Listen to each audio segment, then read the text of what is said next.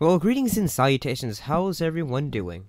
So, I'm deciding to come back and do another episode on Star Trek, the original series. So I'm talking about episode 2 of season 1, Charlie X. So in the episode, the Enterprise picks up a young teenager, who has spent most of his life isolated and alone on a planet, who has powers, and basically he's unable to control them. Well, not really able to control them. Basically, he can control them, but he just does whatever he wants to. Basically, from what I got from it, was, in a way, if you had a teenager with powers and, like emotions going crazy, rejection and all that stuff.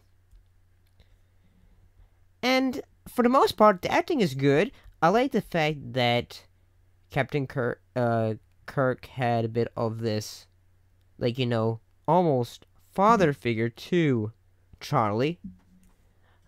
And he's feeling say, well, I'm having to tell this kid say, nah, you don't act like this around women. You don't do what you did.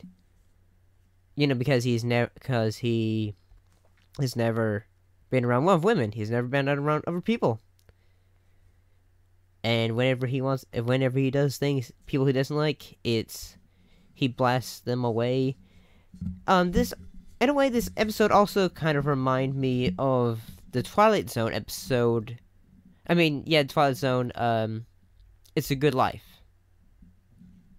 Where with Anthony, the little boy who puts people in the cornfield. And you kind of get the feeling you feel bad for Charlie when he gets sent away to the planet to be alone.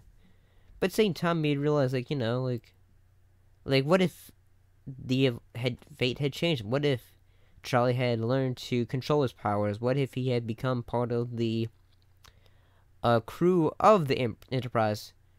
That would have been kind of an interesting idea to, just have this super-powered kid, who with mind powers and can do things teleport people away.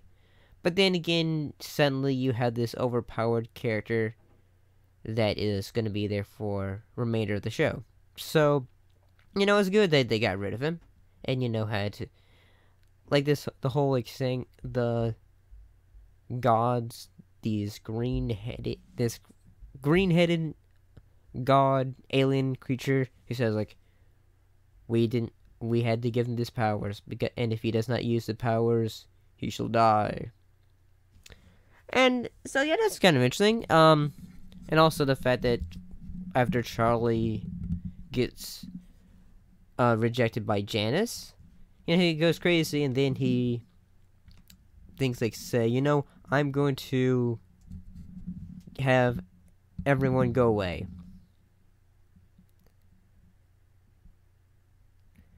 So the most of what I got from this episode was the idea of teenage angst and all that.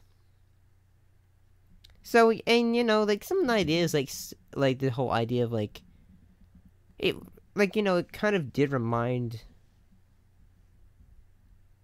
say the idea of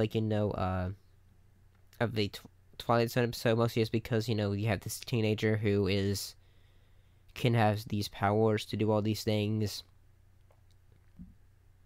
So it's kind of sad that Charlie can't stay with the crew of the Enterprise, but he has to be with these people because they're gonna train him to be able to control the powers, even though they don't have the knowledge to be able to show him the affection he needs to be able to learn from others and all that. So I thought it was a good episode. But what do you think of the episode Charlie X?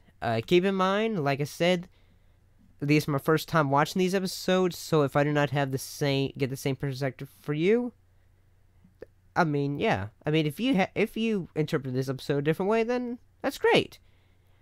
I mean, it's all subjective, but at the same time, I'm kind of getting into the show so far. But thank you for watching. Don't forget to like, subscribe, do all that stuff, and I'll see you in the next video. Bye-bye.